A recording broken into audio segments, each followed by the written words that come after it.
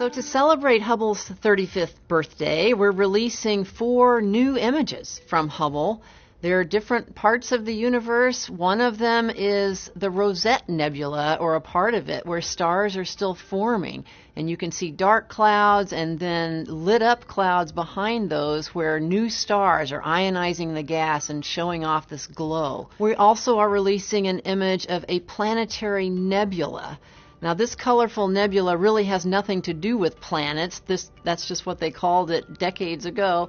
But it is really the remnants of a dead star system, and the outflows from the remaining white dwarf star are creating this glowing cloud that's expanding away from the central sources there.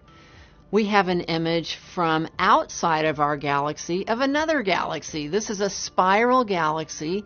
It doesn't look quite like we think our Milky Way does because the spiral arms are kind of smudged together. We call it a flocculent spiral. And then much closer to home in our own solar system, we've taken new pictures of Mars.